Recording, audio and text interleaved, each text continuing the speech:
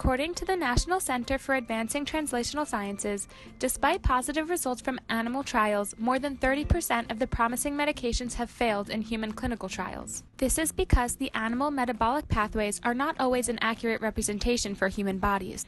The process of drug testing overall is expensive, time-consuming, and can lead to death and illness when drugs are passed to clinical trials without proper tests.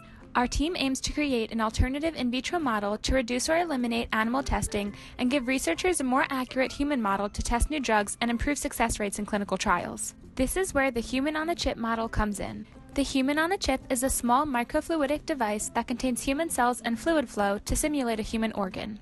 Currently, research has been done on biochip models for various organs, such as the heart, the lungs, the brain, the kidneys, and our focus, the gut.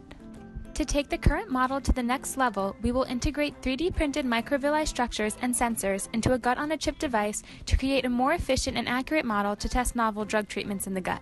With your help, we can make a move to reduce or eliminate animal testing and be one step closer to the optimal human-on-a-chip model. We would like to thank the Gemstone Program and LaunchUMD for their support on our endeavors thus far. Chip in for a cure.